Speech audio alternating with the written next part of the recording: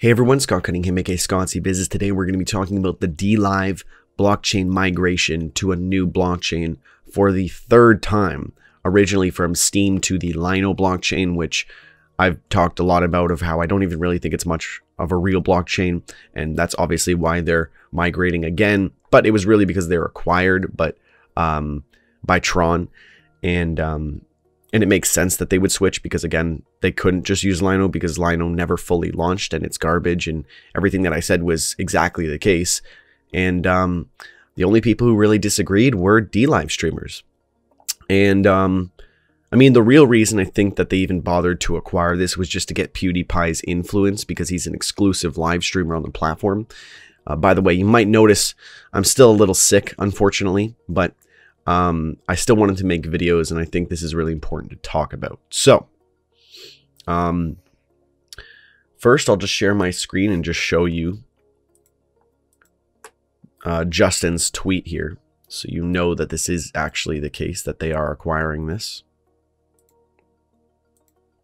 So you can see, starting today, official DLive will begin the migration to the Tron blockchain. BitLive, which is their BitTorrent live streaming platform that was introduced earlier last year, will be merged with DLive, and they're basically monopolizing the live streaming sort of application slash video live streaming platform on the blockchain. The only other big one is Sliver.tv, and it's very, very similar. So it's much easier for people to just go to where the allure is. Mind you, the current setup of DLive is extremely centralized.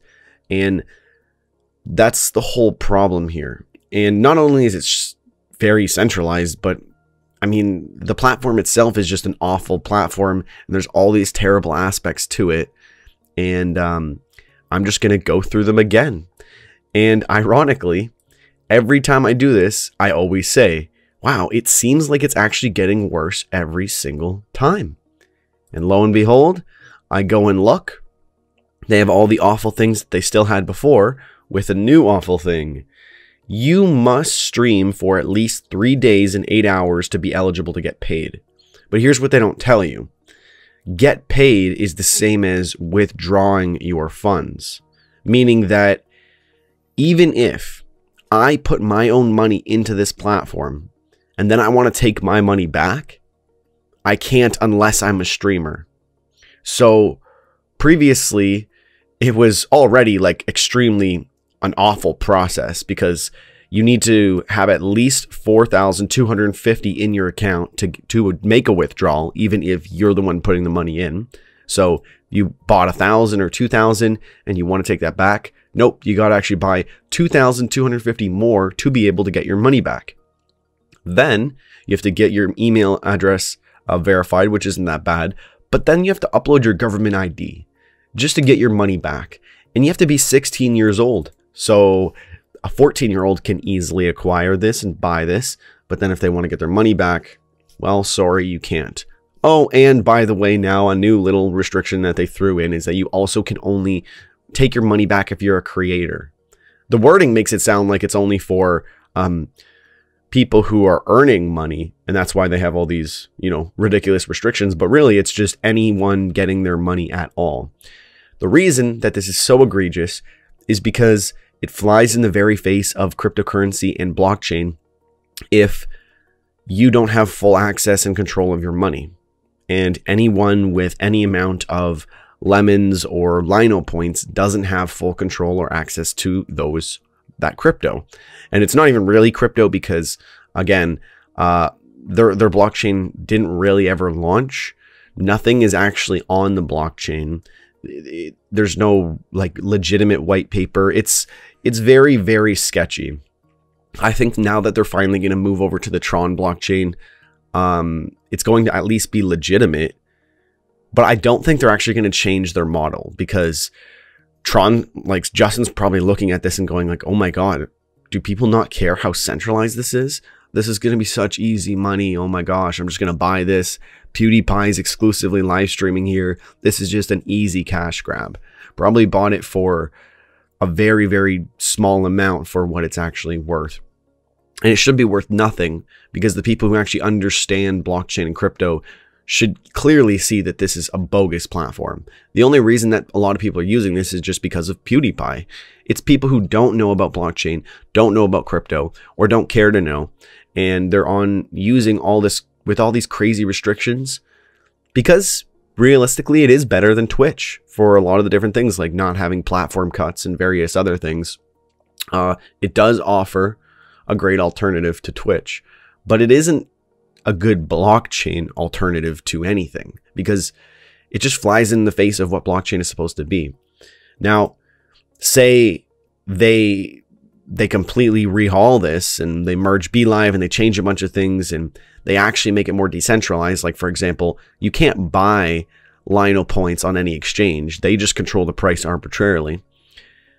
There's just so many different reasons as to why it is awful. And they abandoned the Steam community, and they're probably going to, I don't know what they're going to end up doing with the current community that is there, but it's all going to be overtaken by Tron. And again, maybe that's a good thing. Maybe Tron will actually decentralize it and fix it. But I don't think they're doing this because they're trying to save DLive from centralization. I think they're just capitalizing on what's already there. And I actually don't think they'll change anything. So this is more of a public service announcement to let you know what you're getting yourself mixed up in, because, you know, it's not like something that you buy and hold, because they might arbitrarily change the price and then you get screwed. Plus, you have to be a creator and actually a streamer to be able to benefit from this at all. So I'm sure anyone who's going to be upset with this video is going to be a DLive streamer, or maybe just has so much faith in Tron that they're mad that I'm suggesting that Tron is taking advantage of a very centralized application, and very misleading to say the least. So here again, some of the bullet points. It's extremely centralized.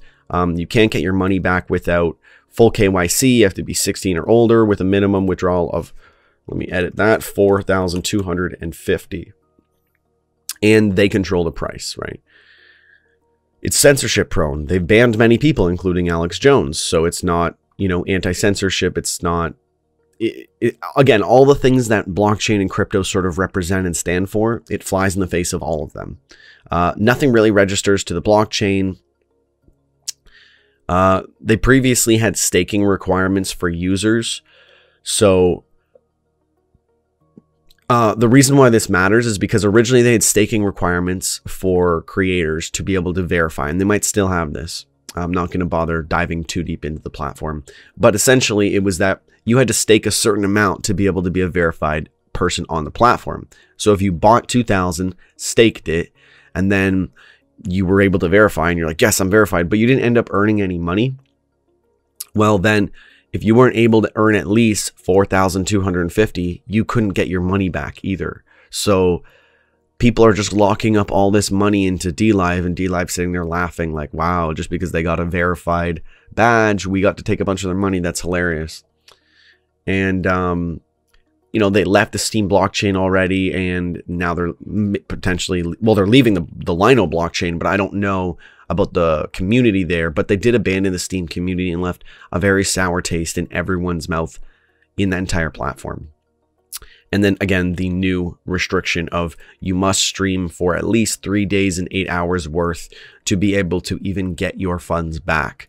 Again, all the wording suggests that it's for being paid. It's synonymous with just withdrawing your own funds that you might have deposited in there yourself. A hilarious argument I heard from someone was, I can't believe you're mad that you can't get your money back. You should just be donating that to other people. Who cares about $20? It's not the contextual, like actual money that I'm worried about. It's the fact that who trusts a blockchain platform where you don't have full control and access to your own funds?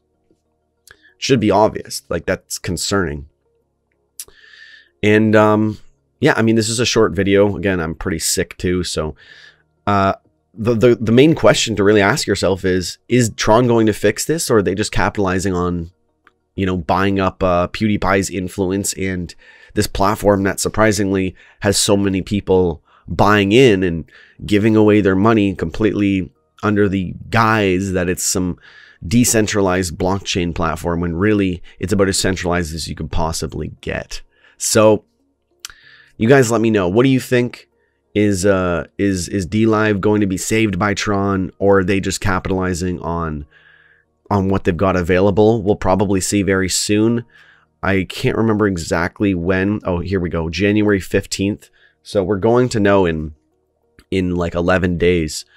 So we'll see. And I just hope that you guys take this whole thing with a grain of salt, because, you know, Tron might save it, or they might just continue doing with what they're doing. And I think it's more likely that they're really just capitalizing on the community and PewDiePie, and they're really just going to continue with minimalistic changes.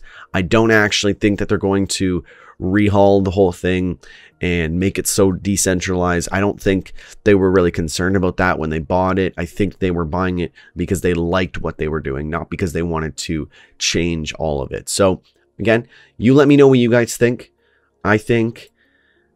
I mean, it's ridiculous how many videos I have to make on DLive, but I think it's just so important because so many people are going to get like potentially scammed, in my opinion, and misled. So I'm just looking out for you guys. Let me know what you think, though. Is this a good thing, or is this a bad thing? What's going on with DLive and Tron? I'm Scott Cunningham, aka Scottsy Business. Thank you so much for watching, and keep on keeping on. Cheers.